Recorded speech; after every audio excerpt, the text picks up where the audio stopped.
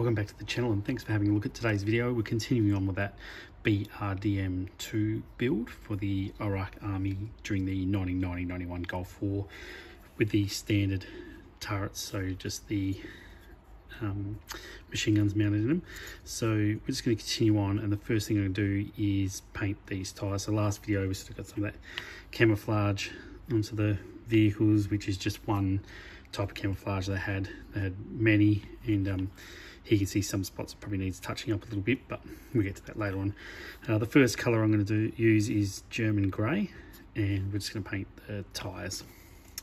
So give it a good shake, and I've just got my standard palette here with a bit of water in one of these cells, and I'll put some paint in there and paper towel underneath, because I just wash my brushes, clean my brushes out, and then wash them out in paper towel, but we'll get straight into it. So a little bit of German grey there.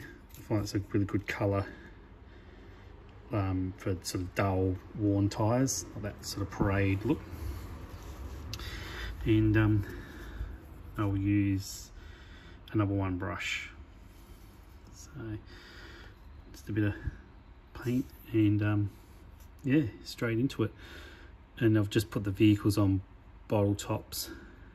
Just find it's easier if you have them mounted on something. So if you do look up the BRDM in the Gulf War, sometimes you'll see they have black rims as well. A lot of spare parts and parts that were painted in the Soviet Union, then sent to Iraq, and then they painted them different colours, like these sandy light colours. They sort of come green and then repainted, and some of the wheels were just painted black and then just not changed. So you might see that in reference books or material, but I'll just go around and give the tyres, I'm going to muddy them up so it doesn't matter if they're super neat, although you don't want them real messy.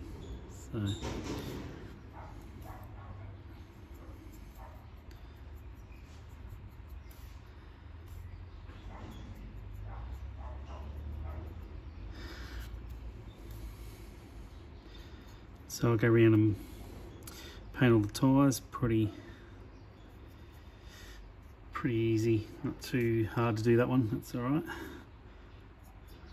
And I'll try and get a bit on the underside there, on the inside of the tyres. And then, whilst you're still using German grey, I'm just going to paint inside this hatch.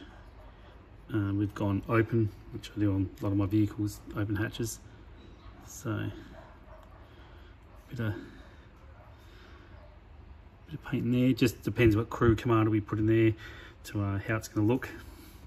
And I'll also paint the machine gun.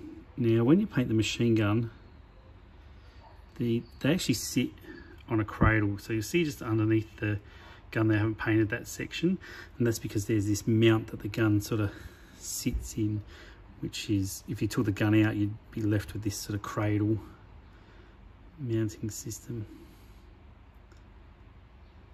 So it doesn't matter, you can paint them if you want, don't have to, but yeah, I mean, paint the models however you want. But yeah, I've done that. So that German grey, the tyres,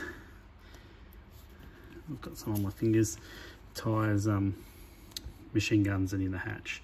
So once I finish with the German grey, give that brush a quick rinse out in the water that I've got there, and then just on the paper towel. A lot of the time I use a brush cleaner as well. So if I'm not really planning on coming back to that brush, I'll put it in the brush cleaner, clean it out. But the next part I'll bring in this vehicle. I haven't painted the machine gun on this one yet, but I'll do that off camera after we painted that other one. So that's the sort of way I do it. Next I'm going to grab just an old brush that's sort of not too tough, the bristles, but they're not soft either. And this is just an old cheap brush from not from a hobby shop, just from like a craft shop or something. And what we're going to do is muddy up these tyres. So I'll bring in another vehicle that I did off camera, and you can just sort of see the difference. The one on the left's the one that's obviously had that brush sort of painted on a bit of that sort of muddy effect to it, and that's what I want to do to this one on the right. So, and for that I use US Field Drab.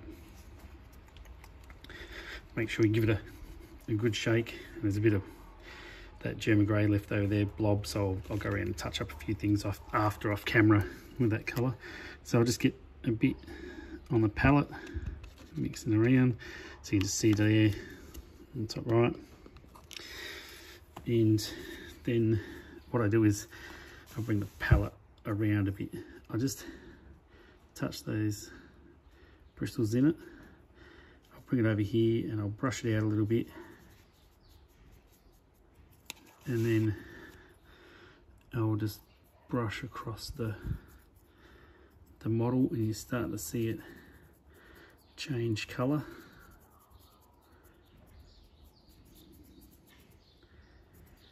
And under the front here, I'll sort of brush stroke it a different way. Pick up a little bit more of that paint. Go across, come around this side.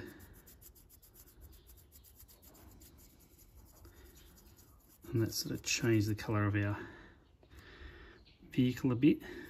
And of course you can go as heavy as light as you like. If I've got too much, I think I'll do underneath the vehicle for a bit, and then just bring that colour back up, and then down the side again, just till we start to get that transition to a bit of a dirty look.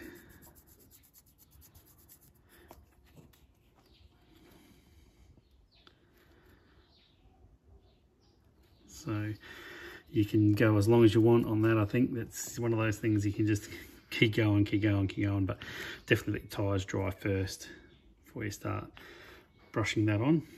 And if you do brush that on, make sure your brush stays dry. Only wash it out when you're definitely not going to do any more dry brushing. So I'll leave that one, and then I'll move on to the next one. And the next colour we're going to use is one of the panel line colours, and here we're using the orange brown because we want to give them an in the field sort of older look. So give them a good shake. They have a clear glass container so you can see when it's broken up a bit. So give that a bit of a shake, and then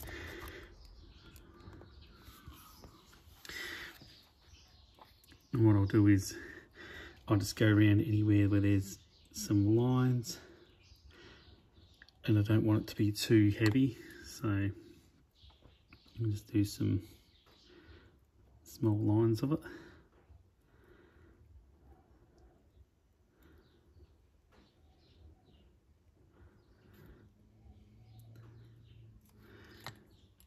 And a little bit over the exhaust systems.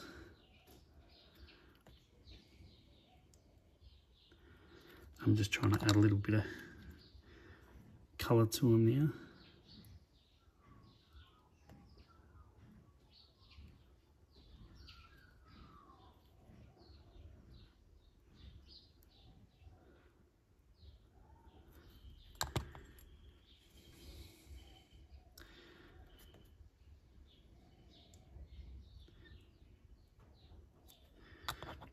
It just gives them that in the field sort of look. Although we're going to we'll eventually